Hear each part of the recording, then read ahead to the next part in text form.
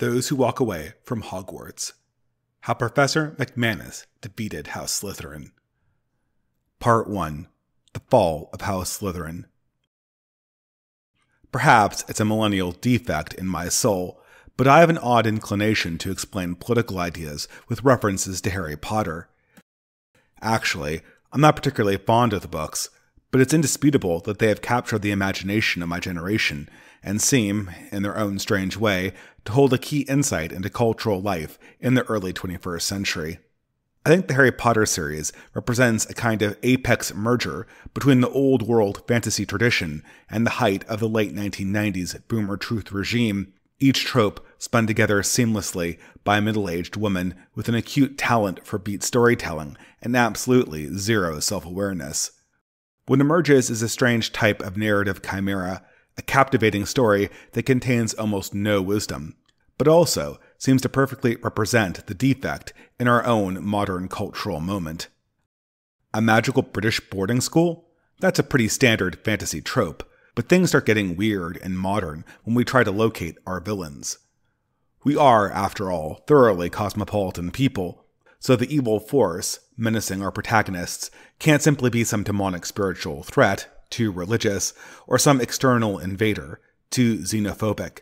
The antagonists, reflecting the true modern nature of evil, have to be internal, political, and vaguely traditional, with roots running back to mid-century Germany, and their chief moral failing being racism. J.K. Rowling seems to have given the subject of evil a lot of thought, but it never seems to come together. Black magic and dark magicians are shunned, students are taught to guard against them, and regulations against the dark arts seem to be a core part of the wizarding tradition going back for centuries. Yet practitioners of these dark arts, the Death Eaters, comprise the most blue-blooded and traditional caste in their society, the most connected to the ancient core of the wizarding world. In fact, despite their forbidden nature, the dark arts seem to be literally built into the foundation of Hogwarts, with one of its schools, Slytherin, dedicated to training a new generation of irredeemably racist 11-year-olds to practice black magic. Potter fans will likely jump down my throat at this stage. There is, of course, an in-universe distinction between House Slytherin and the Death Eaters, and the suggestion is always that the Slytherin characters who turn to evil are in fact making a choice due to a personal moral failing, perhaps racism? But really, to any discerning reader, this distinction between dark magic and Slytherin is obviously paper-thin, both in the text and in the imagination of the author. Not only is the Dark Lord himself a member and heir to House Slytherin, the members of House Slytherin, led by Harry Potter's personal rival, Draco Malfoy, spend most of their plot time, wittingly or unwittingly, trying to resurrect the in-universe equivalent of the Antichrist. Unless readers presume this connection to dark magic is a recent degeneration of a once proud tradition, Rowling informs her readers in the second book that, in fact, the founder of House Slytherin himself was a murderous racist who built secret death traps into the architecture of Hogwarts, presumably for the future use of racist dark wizards.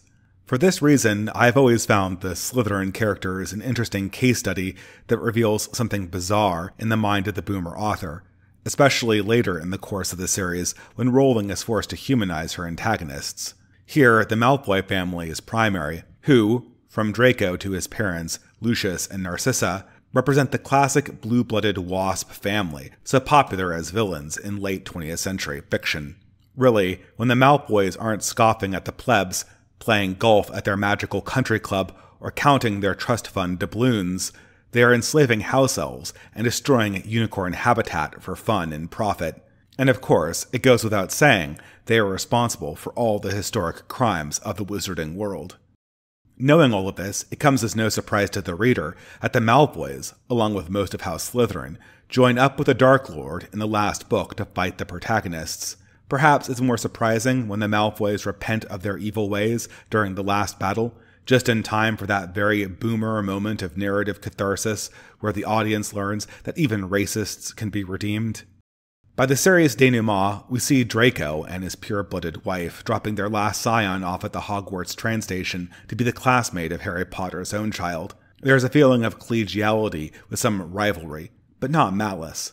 The Malfoy child will presumably be assigned to House Slytherin and play his role as the opponent to Potter's son in the school Quidditch games, but nothing more. And the proud Malfoy family will continue their legacy of breeding blonde magical purebreds and practicing their Slytherin traditions, just in a less racist way.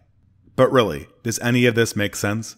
Does anyone really believe that Draco Malfoy is Harry's equal in this post-Voldemort era? That House Slytherin now has equal standing with House Gryffindor at Hogwarts? That this new generation of children will meet on equal terms? There are literally war crime tribunals for allies of Voldemort, followed by recriminations and torturous jail times for his supporters. Are people going to forget the role the Malfoys and House Slytherin played? Presumably, Slytherin still represents its own legacy and intellectual traditions in the contests it faces against the other houses, a legacy now intimately connected to dark magic. But this being the case, how could the legacy of evil even be allowed to win? Wouldn't it jeopardize the narrative and safety of the new good political order? In reality, what has happened is that Rowling, in her earnestness to describe the moral and political reality of her time, has blithely written a straight-up moral contradiction into her fiction. The great perceived evil of our time is also a pillar of our historical legacy, academic institutions, and traditional social order.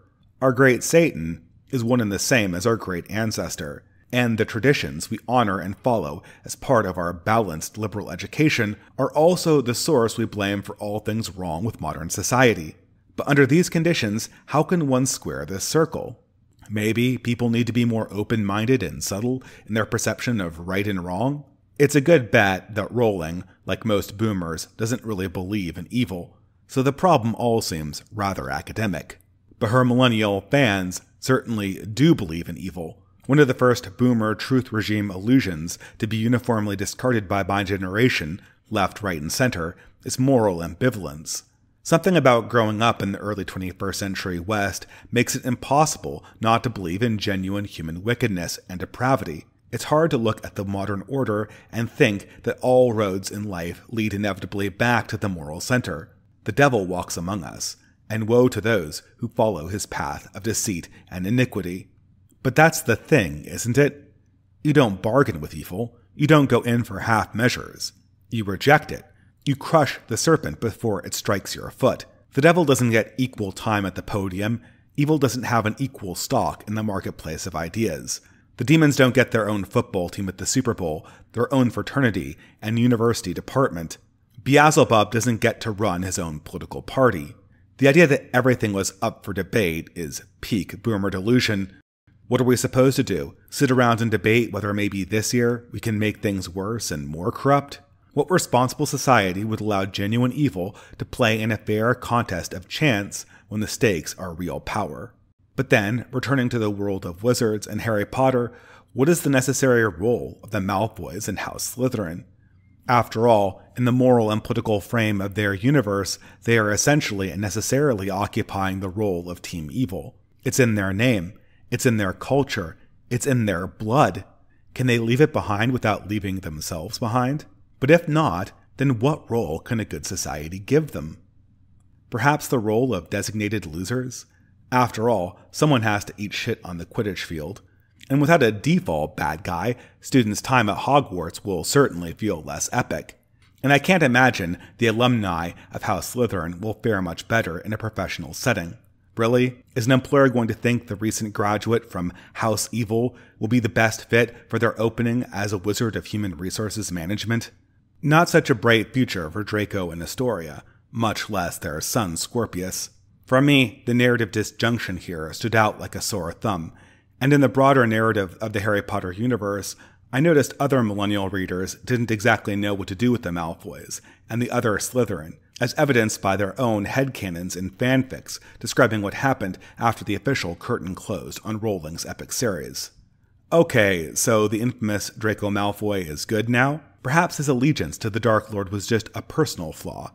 He was an asshole in high school, but then who wasn't? And now he's better.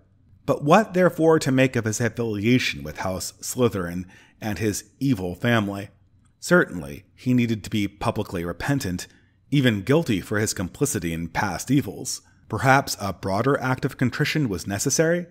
And this is where the progressive imagination of many Harry Potter fans seems to take a darker turn, speculating that Malfoy himself could only be redeemed by intentionally scuttling his native house Slytherin and the future of the Malfoy family, with some of the more radical narratives having Draco go full meine Blutlein endet mit mir and deciding to deny the Malfoy family any new heirs which might continue their wicked Slytherin bloodline into the future. Perhaps having the first baby was a big mistake? Knowing how these historical guilt narratives usually amp up over time, I dread to think what awaits the remnants of House Slytherin and the Malfoy family in the next generation. Will Draco's son be subjected to even harder guilt-inducing propaganda and be expected to perform ever more extreme forms of self-abasement to demonstrate fealty to the new moral order? Perhaps this time, once Slytherin is defeated by Gryffindor through the spontaneous deduction of their points for being on the wrong side of history, Scorpius Malfoy can lead the rest of House Slytherin in a spontaneous act of collective self-sterilization, just to ensure the cursed genetic line is destroyed and there finally is an end to the racist legacy of Salazar Slytherin.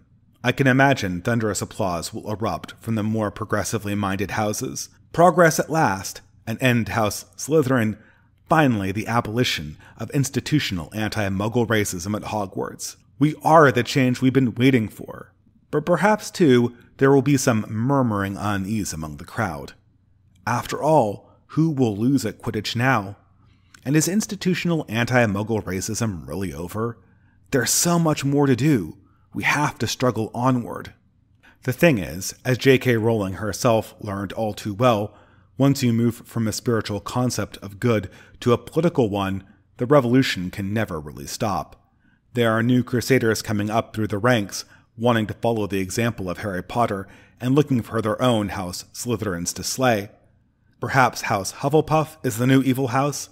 I heard Helga Hufflepuff made her fortune in the house elf slave trade. And did you know Rowena Ravenclaw believed in a biological basis for gender? I suppose that's why there are so many Ravenclaw bigots trying to keep trans witches out of the girls' locker room at Hogwarts. And thus the standard of progress always rolls forward, and the revolution eats its children. And as the purge continues, the richness of Hogwarts' legacy diminishes, bit by bit, the ancient wisdom shunned, and each chamber of particular and challenging secrets barred from access, until the four dreaming spires of the school are consolidated into a monolith, from a magical place of learning to a staging area for ideological struggle sessions, recriminations, and witch hunts. Witness the closing of the Wizarding Mind. Part 2. Professor McManus and the Last Academic. As a reader might have guessed, all of this blabber about Harry Potter and Slytherin is a not too subtle way to segue to a broader story about the modern academy's decline. At the risk of displaying resentment, as the lefties call it, I do have to admit a certain type of personal animus towards the modern academy. As a right-winger, people always accuse you of hate, but the only group I ever felt spite towards was my own class of white progressive academics. I suppose no hatred is ever justified, even if I do believe that my native people's hubris is responsible for most of the world's problems. Still, at an emotional level, it feels like I have a right to this resentment. After all, the modern academy was the world that created me. I was the son of 2 university lecturers, raised in a university town, and spent an embarrassing amount of my young adult life pursuing postgraduate degrees. And for the longest time, in my early adolescence, I idolized academia, even hoping that I would someday become a professor of some humanities subject, pursuing the life of the mind and great ideas wherever they led. What always enchanted me about academics, at least of my parents' generation, was how much they loved ideas. They believed in them in a way that I found enthralling, even to witness, no matter how kooky the professor in question. Of course, I don't want to insinuate that this phenomenon was the undiluted pursuit of knowledge. There was an enormous amount of ego in this all. The academic was typically in love with his idea. But the center of the academic pursuit was still the idea itself, the knowledge, the belief, and the pursuit of truth. Yet something is quite different in my own generation of academics, especially in humanities and related fields. I could sense this change first in undergrad, and by the end of my PhD, I was thoroughly disillusioned with what the Academy had become, mandatory DEI statements and all. Yet somehow, until this year, I always held on to the fancy that somehow, had things gone differently, had the universities been managed well, or at least less politically, I would have been well suited to be a university professor. I guess it's good to put away childish fantasies by looking at the thing you once thought you wanted soberly and realizing what it actually is. And, oddly enough, I don't think I would have fully completed this late realization without coming in contact with the online lefty personality and academic, Professor Matt McManus. Now, I should emphasize here, I don't think Professor McManus is out of the ordinary, nor are his progressive views particularly unusual. Having written a number of articles and at least one book about the New Right, McManus was one of the lefties pushing back against the new anti-progressive political movements online since 2015. I had spoken to Matt early in 2021 about his work on the right, provided some criticism, and then promptly forgot about him until he emerged in 2023, writing a response to Curtis Yarvin and the rest of the New Right in the magazine Commonweal. I guess what immediately stood out to me about Matt was a certain similarity in our biographies. We are about the same age, the same level of educational achievement, and have the same disposition towards reading old books. Yet our lives have ended up pushing in diametrically opposed directions. But what is really interesting about Professor McManus, for the purpose of this essay, is how perfectly he exists as an archetypical specimen of the millennial left-wing academic, starting with his political views. And what are those political views? At the surface level, Dr. McManus, like many other aspiring academics, stands at the forefront of modern social justice progressivism, still desperately trying to retain some of the pieties of the old academic tradition. Still some kind of Christian, McManus describes himself as a socialist officially, yet when pressed in public conversation defers to advocating for the Nordic model, which is probably why so many of his interlocutors mistakenly believe he is a social democrat. The core of Matt's more rigorous political material consists of the familiar deconstructive critiques of traditional teleological worldviews in favor of modern progressive politics. The general form of his case, retracing familiar progressive arguments, amounts to insinuating that deconstructive philosophical schools, emerging in the late 19th century, invalidate classical approaches to knowledge, leaving progressive orthodoxy as the only valid philosophical contender. This is a common view, on the left at least, and a perspective that I have seen used many times against more classical philosophical outlooks. It starts with rehashing a general skeptical form that calls everything into question, and then follows it up with some cute modern progressive arguments, usually from John Rawls, to make the default lefty answers seem reasonable. Really, at this stage, answering these standard view-from-nowhere deconstructive critiques should be routine for any reasonably aware post-progressive, but for the neophytes in the audience, perhaps a rehash would be useful. To start with the obvious, modern, scientifically inspired schools of critique derived from the work of Nietzsche, Freud, and Darwin are not narrowly tailored intellectual defeaters for classical ethical traditions. Instead, these perspectives are, in the words of Daniel Dennett, universal solvents. They are broad-based, extensive deconstructive attacks that reduce all human ethics to emergent properties and call into question all prescriptive moral sentiments. There's no get-out clause for the ethical perspectives that progressives like Matt enjoy using liberally in their own politics. Nietzsche's death of God does not come for the God of Thomas Aquinas and Aristotle, leaving the God of Paul Tillich and Martin Luther King alive and well. The critique is extensive. It applies to all moralism and all sacred sentimentality, traditional or progressive. Attempts by the left to save their cherished political project from the deconstruction they apply to their enemies comprise an embarrassing catalog of sloppy thinking and special pleading. Invariably, the arguments amount to linguistic hat tricks, where philosophers smuggle their own preferred, specific teleological preferences in through the back door, while denying the existence of the concept generally. Furthermore, the attempt to appeal to will to power, or existentialism, to reconstruct ethical certainty ends up being facile, since, just as the original critique deconstructs all forms of human value, an appeal to will brings them all back. Far from solidifying a progressive worldview, the approach creates a postmodern condition where no system holds validity and political power itself becomes the only determination for authority. But for philosophers like Professor McManus, trying to integrate the progressive political project with choice parts of the Christian worldview, the problem is even worse, because the elements of the old tradition preferred by progressives, such as rights, equality, dignity, and compassionate universalism, rely more on the teleological and metaphysical core of the worldview than do the parts they hate, like hierarchy, practical inequality, and essentialist notions of identity.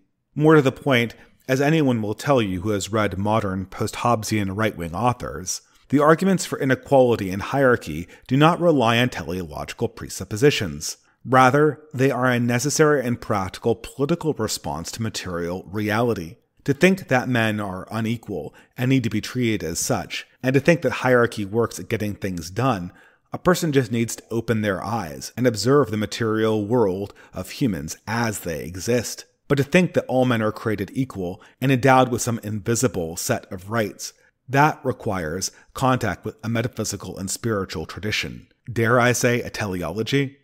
And it's for this reason, if no other, that postmodernity has a distinctly right-wing flavor to it. I make this digression not simply to dunk on McManus, but because it is important for the point that I am pursuing to understand that the problem we see here is not unique, but a general crisis of justification for leftist worldviews generally. Progressivism is an anti-ethical ethical tradition, an anti-teleological teleological perspective, and an anti-spiritual spirituality. It would, in any proper anthropological sense, be considered a religion, yet, despite itself, the movement rapidly pursues secularism and deconstruction, less out of some procedural commitment to truth or discipline, but because it can be used as a pretense to disqualify its opponents and assure its puritanical dominance of the public square. These contradictions form the basis of a fundamental crisis in 20th century leftism. Initially, I think progressives understood the issue as a genuine academic question, with curious individuals looking for a solution. However, post-World War II, with the consolidation of military power in the US and the consolidation of the academy under the New Left, a practical political solution emerged, offering two complementary but contradictory narratives.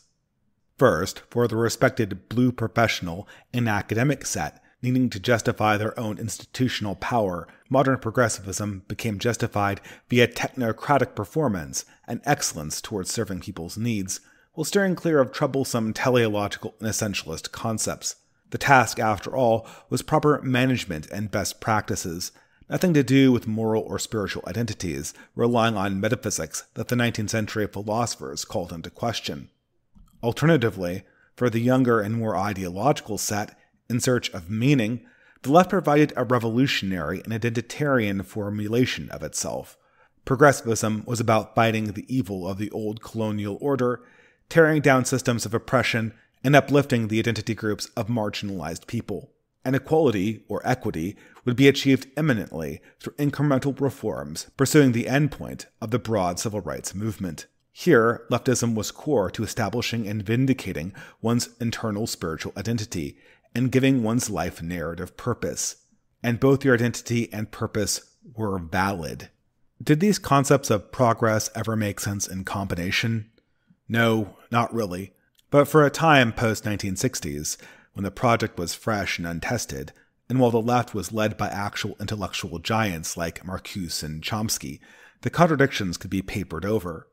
But things look different in the year 2023. Not only have broad civil rights regulations failed to deliver on the promise of racial equality and broad-scale societal cohesion, our uniformly progressive managerial class, ruling over the richest parts of Europe and North America, have demonstrated themselves singularly incapable of fighting the creeping social and economic decline of the West.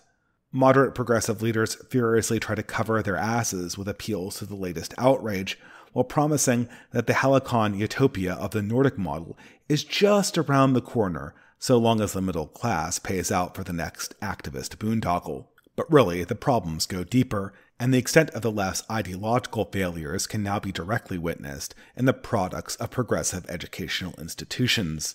The feminist project of the sexual revolution, after spending decades attacking traditional family norms, has manifestly demonstrated it has no idea how to get men and women to relate to one another and form stable family arrangements in a post-patriarchal world. And need we revisit the results of the moral philosophy being circulated inside the progressive professional classes? Apparently directing the young to define themselves in terms of sexual preference and grievance politics while prioritizing personal pleasure over the permanence of family and faith doesn't do wonders for your psychological health. Even in his intellectual decline, Jordan Peterson could have told you as much, but it's no longer speculative. The numbers are in, and it's hard not to conclude that the leftist worldview itself is a leading vector in the catastrophic decline in modern mental health, second only to the iPhone. As somebody who was raised in a progressive community, I can tell you this isn't what we signed up for. We wanted John Lennon's Imagine, and this is what we got? A generation of young men and women too angry to date, too sexually debauched to marry and reproduce, constantly sliding into misery and depression? Ladies and gentlemen, the fruits of progress. And I think it is for these reasons that we see the core contradictions of both left-wing projects, managerial and radical, come to a head on the issue of its enemies. The reactionaries, the right-wingers, the heretics from the leftist vision, the people who turn their backs on the tides of progressive modernity. Why do they exist, and what does a good progressive do with them?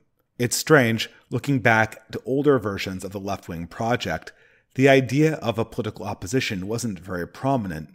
Now, in the early 21st century, progressives can't stop thinking about right-wingers and the looming brown menace of fascism. The old left was propositional, focused on creating a better world for everyone, even the deplorable Slytherin types like myself who like God, big families, and blonde children with high cheekbones. The new left is oppositional, focused on holding back the ever-present threat of modern mid-century Germans resurrecting Dark Lord Mustache Man to spread whiteness around the world once more. As many have noticed, for the modern left, the existence of the right is more essential than ever. They need an enemy to give their own political project meaning, and a scapegoat to explain why the true promises of the left have not yet come to pass. However, the problems only start to materialize when progressives try to describe what their opposition is, and what role it plays as an oppositional force. For the managerial left, the political opposition must in some sense be integrated, adversarial, and collegiate. They are, after all, the smartest guys in the room. That's why they occupy the positions of prestige that they do, and the story of their ascendancy doesn't really make sense unless they have an open, academic, and adversarial relationship with their right-wing political opponents. For the radical, revolutionary left, the political opposition must be a great Satan, an adversary of incredible threat and harmful potential that needs to be crushed absolutely so that good can thrive. They were promised a better world half past yesterday, and progressives aren't exactly thin on the ground in managerial institutions. Therefore, there must be, in fact, some incredibly powerful and maleficent force working behind the scenes to keep the new good world from coming into existence. Fight on, brave revolutionaries, because by fighting your adversaries, you are literally saving our lives. In reality, as most people realize, these stories are hogwash. The domination of intellectual spaces by progressive ideas owes to trends in political power post-World War II, not some hypothetical contest of wits that progressives won, much less the general ability of left-wing thinkers to notice, explain, and predict sociological phenomena. Furthermore, modern social ills and the fact that the civil rights movement's promises are not materializing cannot be laid at the feet of a secret fascist cabal of right-wingers. Christian monarchists and reactionary third-position guys aren't sabotaging New York's ability to equitably enforce law and order or provide affordable housing to its law-abiding denizens. Tradcath school moms aren't preventing the progressive elites of Seattle and San Francisco from paying out billions to African Americans in reparations like they say they want to. Jim Bro Zoomers reading Bronze Age Pervert aren't causing 40-year-old progressive millennial women to sink deeper into mental illness, double-fisting SSRIs to overcome their anxiety and social isolation. But beyond the ridiculousness of their vilification, the bigger issue is how these contradictory descriptions of the right fit together. we are left once more with the problem of House Slytherin. Is the right wing a legitimate adversary, a conversational partner with whom we are discerning a future in the messy process of democracy?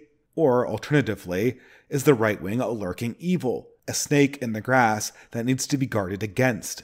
The question is made all the more troublesome by the fact that the right wing is growing in strange new ways.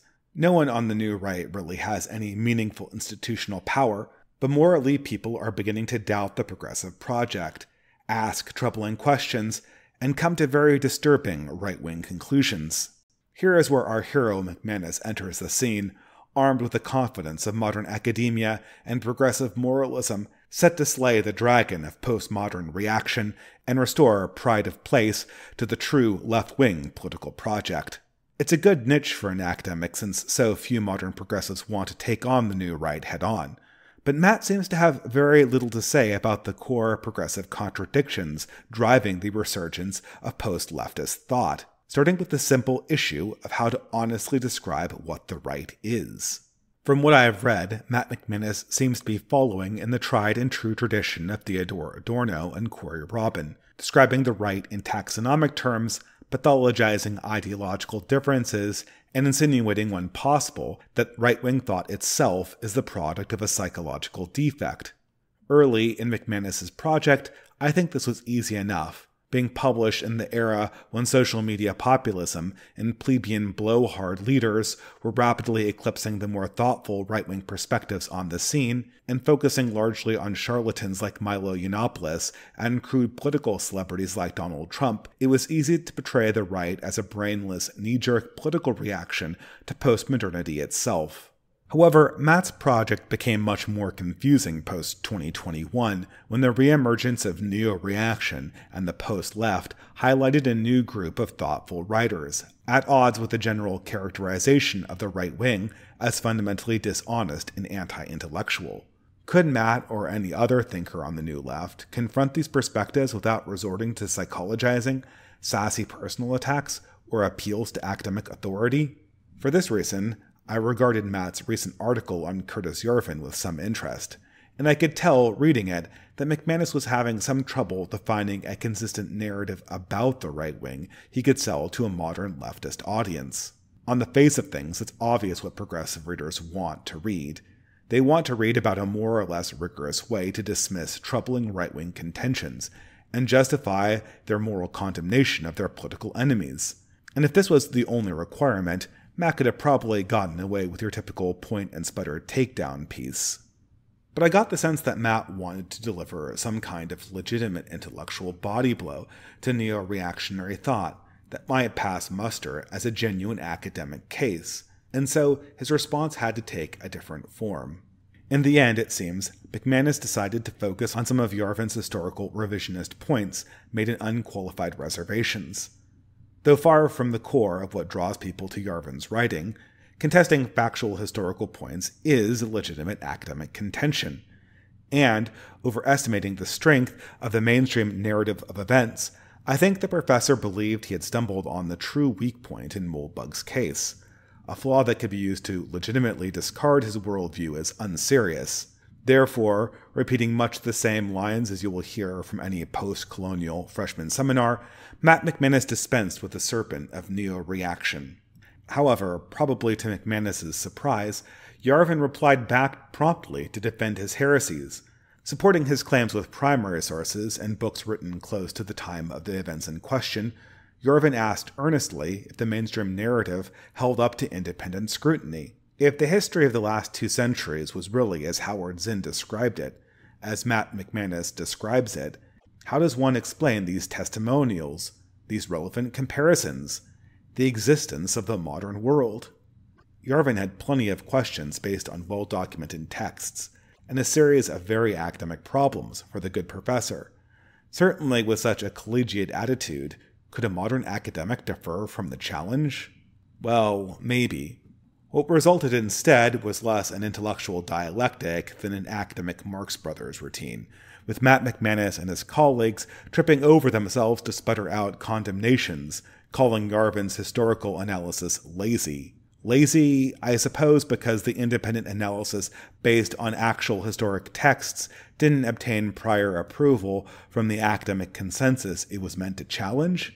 It was obvious that neither Matt nor any of the other lefty academic types wanted to take on Yarvin's factual contentions head-on, and by the time I was leaving Twitter for Lent, Matt was quick at work inventing new campy epitaphs for Yarvin to demonstrate to his online progressive audience that arguments of these types just really weren't worth his time.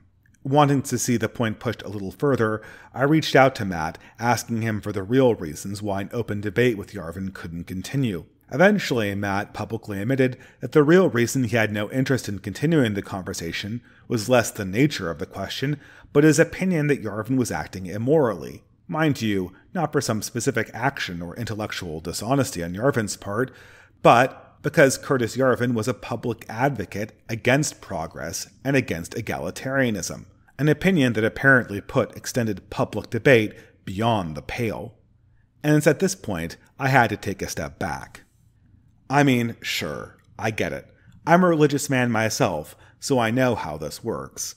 Error has no rights, and in a sense all wrong ideas are immoral, and spreading wrong ideas is an immoral act. But liberal academia is not supposed to work this way.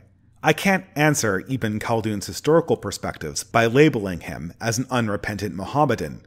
I can't refute Giordano Bruno's cosmology by labeling him a filthy heretic. The factual contentions and arguments must stand apart. This is the basis for all open intellectual inquiry, the reason why academic dialectics and the supposed marketplace of ideas works, and we all just don't collapse back into religious wars.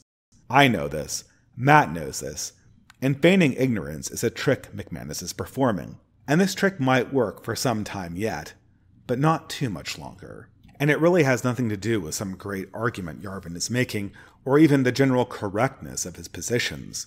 Love him or hate him, as everyone knows, Curtis Yarvin has been very, very wrong about any number of things. The problem comes down to the fact that none of the ideas the left criticizes and condemns in Curtis Yarvin are at all original. The concepts Curtis uses to direct his worldview are old, very old, and in fact comprise a foundational pillar of the Western tradition. At the end of the analysis, if Yarvin is out of the conversation because of his anti-egalitarianism, who exactly is in? Just as there is no coherent standard of anti-slavery ethics that condemns Robert E. Lee, which does not also condemn George Washington, there is no moral standard that can condemn Curtis Yarvin for his anti-egalitarianism that does not also condemn Thomas Carlyle, Roger Scruton, David Hume, and Aristotle. Huge swaths of the Western tradition are now declared immoral and out of bounds. In fact, as it would seem, the vast majority of Western tradition is totally unacceptable, save a tiny corridor of thought beginning around Jean-Jacques Rousseau and only being properly completed by John Rawls. I think here perhaps Matt would defend himself by citing some special quality of the new right that makes it uniquely historically deplorable, beyond its simple anti-egalitarian tendencies. But this is transparent anachronism, used in the service of post hoc self-justification. Are we supposed to believe that the personal qualities of an eccentric San Francisco computer programmer with a penchant for old books trigger some deep disapprobation in the progressive imagination that wouldn't also be triggered by the racist white male philosophers of the Enlightenment, the slave-holding luminaries of the American Revolution, or men like Aristotle and Plato, themselves scions of ancient militaristic and slave-holding societies? Indeed, progressives are experiencing a real emotional reaction that tells them that these ideas are evil, but they misidentify the source of this emotion as some sort of new development on the right, when it really is a new development on the left. Progressives are experiencing the metastasization of their own leftist worldview from its considered liberal origins to a revolutionary, puritanical hysteria, and now as the new attitude of the left creeps forward, it identifies ever more broad elements of human thought to be heretical and morally unacceptable. Is there a way around this problem for the honest progressive? There certainly are personal solutions, but for progressive academia, this new development is almost certainly fatal to the project of open inquiry. For example, Matt's supposed to be a modern liberal academic, so how does he describe his chief adversaries ideologically? Are the adversarial ideas well represented in his students and colleagues, and the intellectual tradition he finds worthy of debate? And if so, what is his relationship to the thinkers from these schools? Are they valued colleagues honestly examining hard political questions in a spirit of open debate? Or do they simply represent a moral failing, bearing some archaic defect that preemptively disqualifies their concerns from consideration? And really, in the professional academic context, it has to be one or the other. A school's job is to defend its wards from evil, while exposing them to adversarial ideas, so the distinction between the first and the second must be very bright indeed. When you see a co-ed in the hallways of Hogwarts holding a copy of Salazar Slytherin's collected works, do you invite her to a seminar on magical lineage, or report her to the school counselor as a potential security risk to other students? If the resident Quidditch fan waves a banner with House Slytherin's emblem before the big game, is he showing understandable house spirit or brandishing a hate symbol? If in a class on magical biology, a contrarian student brings up a topical point about the statistical differences in magical aptitude between Muggle-born and pure-blood populations, is she presenting an interesting idea for discussion or an actionable threat to the well-being of the Muggle-born students in the class? There need to be answers to these questions, and the answers can't suddenly change from one day to the next. You can't play Quidditch against Slytherin on Monday, then send them to Azkaban prison when you're sore about losing on Tuesday. You can't invite the Malfoy family to a theological debate on Wednesday, and then charge them with blasphemy for arguing their side on Friday. Not if you want to present any semblance of academic integrity. There's a perennial challenge I issue to progressive thinkers who have dedicated their careers to studying evil right-wingers like myself. Can you, a progressive, come on my channel and earnestly try to persuade me and my right-wing community to join the political left? Even though this is an incredibly simple request, for the most part these activist types never say yes to the proposition. They never want to speak to the people they make a living speaking about. I guess here I should say almost never, because as an exception to this rule, and to his great credit, at the time of this recording, Professor McManus has tentatively agreed to do just this, sometime early summer of 2023. Still, the good professor was very hesitant about the necessary framing of this discussion, and, although academic integrity compelled him to the terms, I can tell Matt did not really relish the prospect of speaking in a persuasive capacity to a right-wing counterpart on equal terms, even if he couldn't explain his reservations in so many words. Since I don't like to draw people into rhetorical traps that could damage their careers, I will here lay my cards on the table and explain why progressives like Matt are right to regard such discussions with trepidation. In brief, the reason for this hesitancy to engage in dialectic is because the overarching practical political narrative of the left relies on there being no collective and legitimate non-progressive political concern. Once a right-wing community or political force is framed as a client, as a concerned party with needs to be met and legitimate values to be addressed, the modern leftist kayfabe falls in a heap. The Progressive Party cannot simultaneously portray itself as caring, authentic, and concerned. More immediately, in any persuasive dialectic with a right-winger, a leftist would have to face any number of hard questions about a set of ineffective and vindictive social democratic policies that have demonstrably destroyed human health and cohesion throughout the West. And, since the frame excludes the common rhetorical dodge tactics, smart-sounding leftist answers to these concerns would not be forthcoming. There are honest responses, and there are the responses that the left-wing orthodoxy considers correct, each being, more often than not, in direct contradiction with the other. But the core issue is yet more fundamental, since the simple act of engaging with a thoughtful right-winger in a frame that portrays them as a party with legitimate concerns destroys the core narrative of the new left, which needs its political opposition to be simultaneously incompetent and demonic. To return once more to the Hogwarts example, suppose one day Harry Potter, using his cloak of invisibility, happens upon Headmaster Dumbledore in a discussion with Lucius Malfoy about how Hogwarts' curriculum will benefit the Malfoy family and increase the reach of House Slytherin's academic tradition. What has Harry witnessed? Not much. This is only Dumbledore engaging in good academic best practices, a collegiate discussion with a parent and client as to how best manage the school's pursuit of proper student development. Yet how different would the reaction be had the topic changed only a little bit? perhaps with Malfoy and Dumbledore discussing how best to increase the interests of the Death Eaters and spread the practice of dark magic among the student body. In that case, Dumbledore is guilty of high treason and deserves to be sacked, if not sent to Azkaban prison.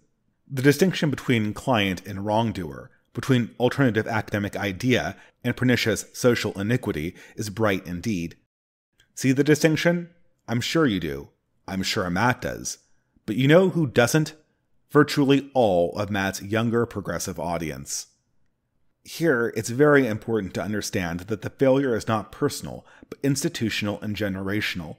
Even if Matt McManus bites the bullet and takes up my difficult offer for conversation, he will only manage to escape repercussions through a combination of wits and luck, which might not always be there for him. And as the generations shift, the window to pull off this kind of stunt will close, as the ideological basis for the permanent revolution solidifies. And therein lies the fundamental political lesson for myself, the only emotionally solidified at this late date, post my interaction with Professor McManus. In our age, in our special civilizational epoch, being an honest, institutionally affiliated academic is impossible. And, as I would like my more right-wing Nietzschean listeners to note, the problem lies less with some issue in leftism than in our modern relationship to knowledge and ideas. Once the death of God has been sincerely proclaimed, once the world is disenchanted, once our leaders believe that there is no greater source of truth or goodness that binds them to the pursuit of either, then the relationship between man, power, and inquiry changes fundamentally. Revolutionary and political values will necessarily eclipse the spiritual and religious ones. The managerial imperatives will become crudely utilitarian, and the core use of adversarial debate and the testing of ideas will become subsumed by the need to achieve rank political ends. Despite what liberal pronouncements institutions make at their outset, without a higher commitment to spiritual ethos, the managerial perspective will always become enthralled to politicized ideology, killing off inquiry in the name of activism and expediency, which is to say, killing truth in the name of power. Because in the absence of God, in the absence of any telos, power is all that remains as a justifying force for inquiry and argument, no matter how many beautiful progressive-sounding words we use to describe its conclusions. The great irony for modern aspiring professors like McManus is that the professional stature of academic life he covets is practically prohibited by the post-teleological worldview he confesses. Eventually, postmodernity turns everything into politics, and politics consolidates into power-hungry activism, in turn destroying any belief in persuasive dialectics. But once a thinker leaves persuasive conversation by the wayside, he's no longer performing the role of a classic professor like Dumbledore. Instead, he is following in the footsteps of Harry Potter's own profession and has become an Auror, or, as we call them in the non-wizarding world, an Inquisitor. And I say this as a post-progressive myself. I understand the need for Inquisitors. It's not a profession that attracts my ambitions, but it is still a profession that is sometimes needed in a just society. I respect the office, so to speak, and we all think Gregor Eisenhorn is a badass for a reason. However, even if necessary, what grants the Inquisitor his nobility, and what justifies his rage, is the slithering and deceptive nature of heresy, which promotes seductive and harmful ideas under the camouflage of lies and misrepresentation. But the office of the Inquisition loses all dignity when it hides its purpose and conviction behind a deceptive pretense of being an academic, much less when the ideas it defends are actively and manifestly destroying humanity. And if this disgusting farce is what the modern university seeks to train, the only thing it can train, then I want absolutely no part in this endeavor. Part 3. Those who walk away from Hogwarts. At this point, I arrive at the part of my essay relevant for longtime readers and friends, the only subject topical to our own period of crisis in the early 21st century, buried under two digressions about internet fights and pop culture. As always, what remains for us dissidents is to cultivate the right attitude that will help us survive in postmodernity. We can talk all we want about decline, ridiculous out-of-date worldviews, and hilariously self-contradicting entertainment products, but it does not get us out of needing to answer this larger, more serious question. Would I insult the reader too much by continuing to explore the issue through references to Harry Potter?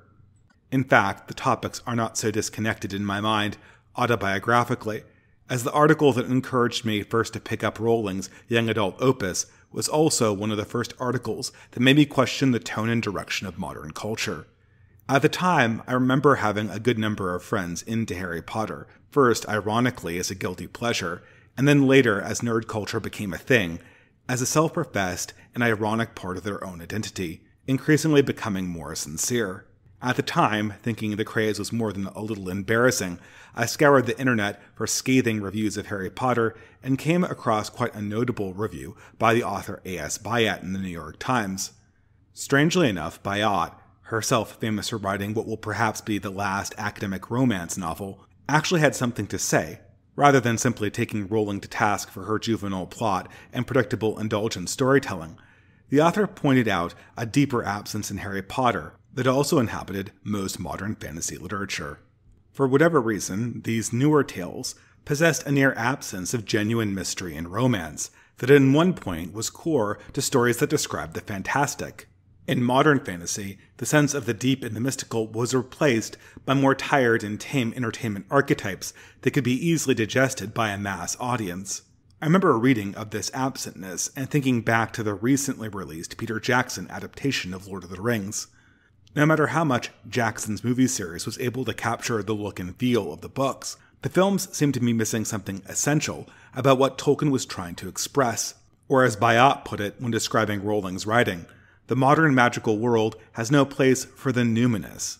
Afterward, I remember voraciously consuming the Harry Potter books, looking for this absence, and while I found the books more entertaining than I imagined, I could see what Byatt was talking about. Everything in Harry Potter's universe felt institutional, on rails. It was all part of a formula and a predefined process Potter and his friends were experiencing, but which never really challenged them to the core of their souls. It's not that there weren't evocative elements in Rowling's universe. It was that the plot seemed to be constantly cutting away from them, directing readers' attention back to the petty plot elements that would keep the novel's beat storytelling churning along. For the longest time, I took it as an entertaining mental exercise to imagine how one might fix Harry Potter. How might a skilled author redirect the plot and the cast of characters so that they might explore the deeper and more cathartic human elements of the wizarding world. And here, my thoughts returned to House Slytherin. After all, post the canonical book series, Slytherin was on the outs. They were the underdogs, the villains, and if the Harry Potter extended universe followed its own logic, soon to be exiles from the world they once considered to be their dominion. But in that dispossession lay a certain bizarre liberty. They were leaving the world of Hogwarts, but they were also leaving the world of institutional magic, bureaucracies of sorcery, enchantment sold for silver and gold, and worse yet, the world of politicized academia. What remained after all that was gone? Nothing but themselves, their values, their talents, and an old magical world. If the Slytherin exiles kept their pride and their heads steady, what would they find in the wilds of the magical realm beyond the imagination of Hogwarts? Perhaps the numinous? When it comes to my own community of distance, my own fellow travelers, and my own family even, I sometimes like to think of us in the position of a newly exiled Malfoy family. How would a Draco, Astoria, and Scorpius face a new hostile world, naked and without the institutional support they once imagined? Where should they go? What should they hope for? And what should their priorities be? And what would be the things they held dear and defended firmly against every darkness? You can never really leave the place that created you, but exiles can't take everything with them. So what to keep and what to leave behind? And is there a new life to be had if exile is indeed eternal? Here, I think, there are many lessons for us, some sober, some comforting, and some harsh. I think the first lesson for those newly exiled comes down to developing a sense of acceptance. Do not be the ones who orbit around the Hogwarts that exiled them. Be the ones who walk away. Do not lament the institution that turned you to the winds. I suppose I can thank Professor McManus for completing this process in my own mind, if only the penultimate step. Still, there are far too many of us who in different ways wish to see the old world come back, and dedicate an insane amount of their time to lamenting over its corpse. This is one of the greatest pitfalls of the dispossessed, because nostalgia is in fact your tormentor's last cruelty. The reason why exile is so frequently a capital punishment. Man is not an island. He needs the polis to define him and give his life purpose. And for those born into such an over-socialized reality, the narrative of the modern world defined every aspect of our beings, even as we raged against it. Do we even know what we are on the other side of our departure from it? Eventually, I think the only solution will be psychological separation, a breaking of ways with the narrative frame of the old world. Whatever else is truly good and beautiful, whatever it is you left when you turned your back on Hogwarts, it does not define your identity. You are no longer House Slytherin. You are no longer a conservative, or a Republican, or even a patriot. These are institutional relationships that only now act as a millstone around your neck, dragging you into the suicide of an old order. But in this process of separation, is there nothing to be salvaged from what we once knew about ourselves and the things we used to believe? Not at all. Let's start at the beginning, with the difference between good and evil, light and darkness, order and chaos. Whatever else is forgotten, this must be remembered. The old order called us devils, because they needed a devil to cover the tracks of their lies. But we are not devils, nor should we be tempted to their cause simply to spite our former adversaries, though many, I'm afraid, will take this path. Whatever else was untruth, the existence of chaos and the dark arts were very real, and they remain no less ruinous now than ever. Our ancestors knew this all before the first stone of the old world was set in place. Will this again have to be relearned through hard experience? If so, it will be a deadly lesson for both body and soul. But after the threat of spiritual ruin, there remains the question of what might lead us forward and give us greater purpose. Perhaps we can start with the things that we can't leave behind: our faith, our families, the bond to our posterity, and the link to our ancestors, and what remains of our heritage, even after the severing of all institutional bonds. Here, there are some tricky questions: the fine line between the songs and spirit which might provide hope for the future, and dangerous nostalgia that might chain us to a dead dream. How, for instance, would the exiled Malfoys now look back on the annals of their ancient family and the men of their tradition who forged their magical heritage? It's difficult, certainly. Our ancestors will always be with us, and there is always a way in which we cannot escape their influence. But just like Lot's wife, there is a danger in looking backwards, as the power of the past has a habit of obsessing the mind, never allowing us to make a new start. Here I have already noticed two dangers. The first is a kind of reflexive recrimination against the old order, trying to find the source of the past decline by attacking working traditions because they were the immediate location of the previous catastrophe. To me, these efforts always appear like a parent trying to cut the healthy lungs out of a child because their grandparents died of lung cancer. This mistake has many becoming retroactive fire marshals for a world that has long passed, enacting preemptive, controlled fires long after the forest has burned down, and they should be looking for seedlings to replant. Another symmetrical mistake is to turn one's existence into a type of Egyptian cult of the dead, worshipping the romance of some past golden age that existed once and will never return. We were great in the past, now no more, and the rest of our collective existence must be a funeral procession to decorate the grave of a world that can no longer be. But really, in a state of decline and exile, how can we regard a past that is larger than us, dwarfing us both with its majesty and degeneration, its extreme depravity and impossible heroism? The only option is to maintain perspective, perhaps the way an exiled Malfoy family might regard the contradictory heritage of a Salazar Slytherin. For instance, was there any validity in Salazar's penchant for pure-blood magical lineage? Maybe. It almost certainly was based on some kernel of truth. But how relevant is that particular truth in the new age, when the boundaries that constructed the distinction are crumbling down? After all, there will be half-blood and Muggle allies, which the Malfoys will need to survive, even if there remains a separation at some level. And rank bigotry, or condescension, is a luxurious vice hardly affordable to the destitute. And so, following a new sense of realism, a modern Malfoy may look back on Salazar Slytherin with nuance, a person with many talents, much wisdom, some obsessions and some failings, but very much a man of his time. only appreciable as such.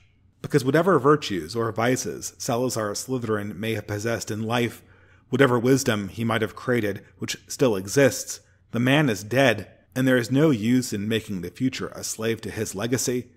The only way to guard your own family's bloodline and find a new way for it to thrive is to seek its good within the actual challenges and opportunities of the world around you, pureblood, half-blood, or muggle. Will this involve breaking faith with some strictures of the old order to find a new way? Perhaps. There is most certainly a trade-off here, and not an easy one.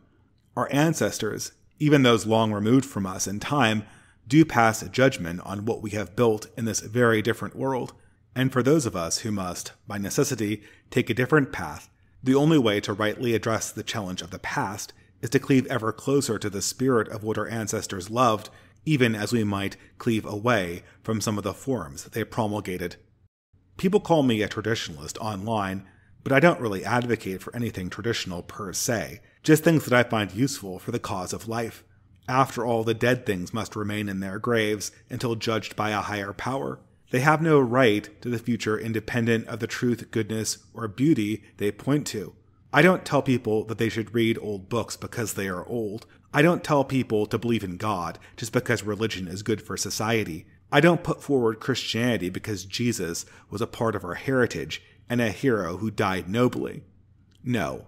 The only reason you should read a book is that there is something true or beautiful in it. The only reason you should believe in God is that God exists and is present in every moment of existence. And the only reason you should follow Christ is that he is alive. And this brings me to the final and most poignant lesson for the dispossessed, the imperative to find new life. There is an old life that failed us, never to return. But where does new collective vitality start? Almost certainly with the concept of the numinous. We stand now in a strange and dark wilderness, a middle place between a dying old order and a crawling chaos that might devour us all.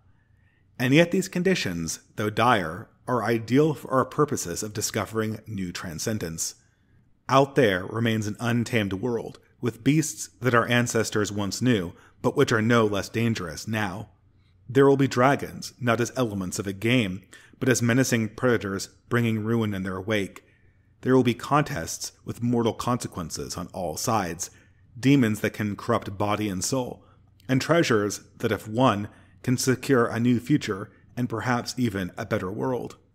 This new world will require struggle, but our peril is poetic, because it is only in these wild places that we can accomplish our task to rediscover purpose, since purpose is the possession of a wild god. However, through this all, there is one imperative that I want my listeners to remember on their journeys, so long missing in our own society: the imperative of love.